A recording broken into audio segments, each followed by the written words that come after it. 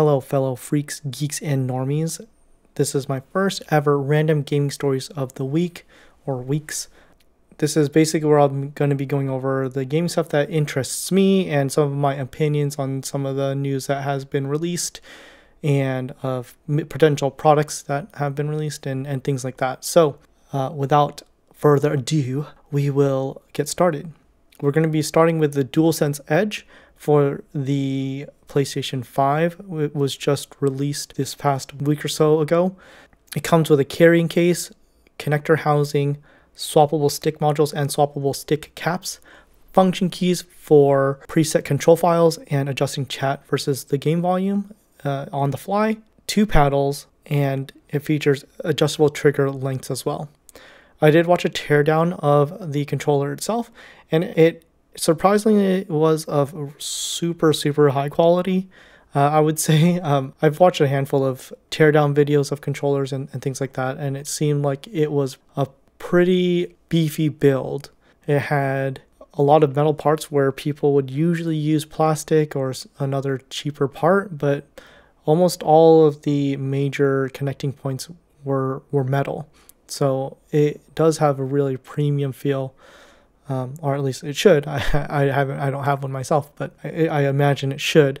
That does make it a little bit heavier as well. And there's a big talking point between this controller because not many people, I would say, as far as the review people go, like the controller. Or at least they're dinging it for this one thing. And I understand where they're coming from, but I don't agree with giving it a negative review, or at least as a con for this sort of thing. And what I'm talking about is the small battery. So if you're not aware, the controller itself will really only last 3 to 5 hours, I believe. It's actually, the battery itself is smaller than what's in the Dualsense 5, like physically smaller, and doesn't hold as much of a charge. But to that, I honestly just say, who cares? This isn't for those people who are playing unplugged on their couch, on their 5,000-inch TV with massive input delay. These are the people who are sitting 2 inches away from their screen and always playing hardwired so that there's little to no input delay. And for those people, they don't need that 3 to 5 hour charge. They're going to be plugged in all the time. So to me, I don't think that that's a bad thing. This is catered for those highly competitive gamers, and I think that Sony took that compromise because they knew that that's what their target audience was. It was for those highly competitive people who will play plugged in regardless. So to me, not that big of a deal. It's just a thing. Next up, we have E3 and some news regarding that. So the past couple of days, they did say that there will be no major console presence. And what that means is that there's no Microsoft, no Sony, and no Nintendo. To me, I think that I probably could have seen this coming up. It does kind of suck, but I think that we're sort of chasing this feeling of nostalgia. You know, I think if you're watching this channel, you are probably like me in the sense that it was super cool as a viewer of it just to see all the big conferences from all the major consoles. You know, Nintendo would have their big reveal, Sony would have their console reveal, Xbox would have something crazy too, and all of that just happened back to back to back. Unfortunately, that's not a time that we live in anymore. Everyone will release their videos whenever they want to, their pre-recorded info dump of all this stuff that they want to get out and their plans for the next year or so. And I think that that is a fine thing. I don't really have an issue with it. There's no E3 last year, and we did get something in Summer Games Fest, right? So Summer Games Fest did have a decent showing. Personally, I thought it was fine. And they actually had like a decent in-person like game trial venue. They had Sonic Frontiers there, and that made for some pretty good content for some of the creators out there who were able to go to that. And stuff on Street Fighter 6, like they had some stuff there. So I thought that was pretty cool for Summer Games Fest. But regarding that, I'm not sure. I wasn't obviously there to be part of this whole thing. But from what I gather, there were no long lines. to get to play any of these games. I think you had to sign up for a time or two to actually play through these things. So it was more managed, right? And I think that was the thing for E3 on the show floor as well, but it was also, you know, for normies like me, and I would have to wait in a line for like 8 hours, and that's the only thing I do for the day. I did go to E3 once, and that was the kind of the experience. It was, oh, long line for this game, long line for that game, long line for whatever. I don't really think it's too much of a miss that we're going to be not having E3 the way we remember it. Regardless, I don't even know if E3 is necessary in general. It might be for the people in the business to, you know, rub elbows with each other and talk shop about certain things. But for, again, normies like me and maybe you, you know, it's not something that we can take advantage of fully. The ESA in general, though, is even controversial themselves. Like, I think recently they said that they don't think that preservation of older games is necessary, which is kind of insane to me.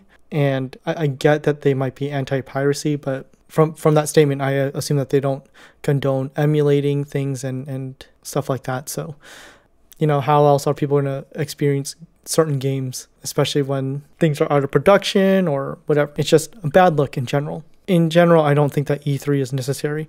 They have, like, Sony has their State of Play, Nintendo has their Direct, and now Xbox has their Developer Directs.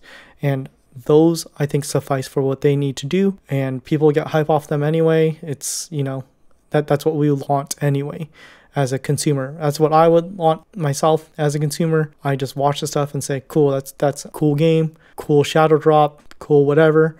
I don't need the whole presentation of people being fake. I don't know. Yeah, I mean, with Summer Games Fest and all major consoles finding success in pre-recorded info dumps, I ask, why do we even need an E3 right now? Now, this is where I get selfish and talk about stuff or events in games that I enjoy. So this will kind of be like a quick shot of certain things. A lot of it has to do with multiplayer stuff. So if you don't play multiplayer games, then sorry. But I'm going to go into a multiplayer thing now. So one game that I'm playing that is ongoing is Marvel Snap, and they just released a friendly battle mode and a balance update. I have not tried the friendly battles just yet. Everyone works on odd schedules, including myself, so it's hard to find time to play with my friends who actually do play Snap at a, you know, more, I don't want to say competitive, but more than casual manner. And they also, again, did some balance updates. Biggest one worth mentioning is, I think they actually only had 2 major balance updates, was Leader, who was nerfed. It's hard to kind of explain if you don't play the game, but Leader was kind of an annoying pick because he would essentially just play all of what the opponent played, but on whoever played its side. I know that sounds weird. You know, he gets to use whatever the opponent uses, but on his side. Now it's more situational in that he only plays what was played to the location to his right. So that's, again, very situational, but it can make for some pretty good, interesting plays. Wolverine got a buff, which was appreciated because I do have a really nice Wolverine card. Now he gets +2 on destruction, and yeah, that was a much needed buff. He used to just like go to a random location for funsies, and now he actually gets +2. So you can destroy him multiple times and get more power each time he gets destroyed, which is nice. So there's Marvel Snap. Next up we have Overwatch, which I play a lot. I did complete their battle passes, both the first and second battle pass, all the way to level 200. It officially sort of stops at 80. So anything past that, you just get like titles. So I did get like the level 200 title because I'm a nerd. Anyway, Overwatch had a balance update where they ruined the tank that I main, which was Roadhog, which is fine. I totally get it. Roadhog was a one-shot machine and kind of annoying to play against, but now he's essentially useless. So I am disappointed, but it's whatever. They barely touched the people who needed to get the largest nerfs, who were Sojourn and Kiriko, who I do play both of them. They should kind of get, I don't want to say reworked, but they should get looked at more. Sojourn still kind of dominates games, and Kiriko's kit is just too strong. I mean, to even just like let go. She just heals so much still, even though they reduce the time between when you can heal. Ramatra's ult remained unchanged so far. I believe that they are going to be changing it in the next update when the next season drops, which is next Tuesday.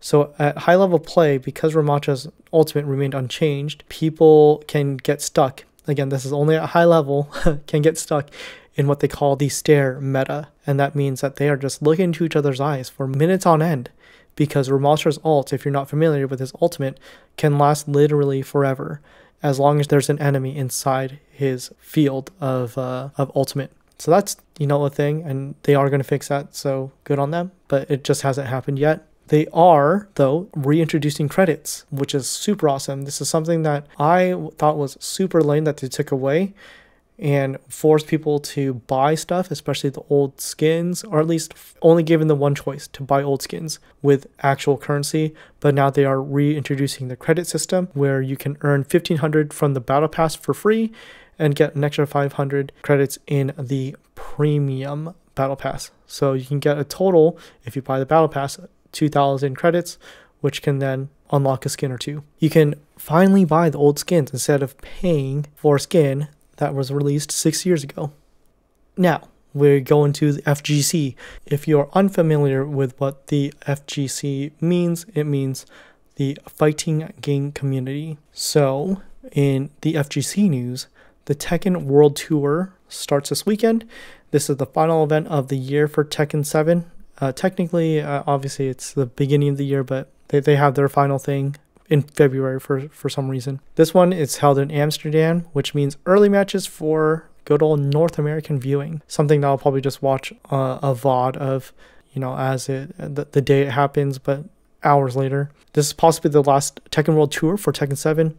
And that's mainly because I anticipate a release of Tekken 8 by this time next year, which I assume will then have Tekken World Tour for Tekken 8. My prediction is at this event they will release a demo of Tekken 8 where you can play as 4 characters or something, which would be super awesome if they did that. That's my highest of high hopes, that they release a demo of Tekken 8. And with regard to the players who are in the event, I myself am rooting for Anakin or Knee to win it all, but it's hard to say who will take it. The next thing up is Frosty Faustings.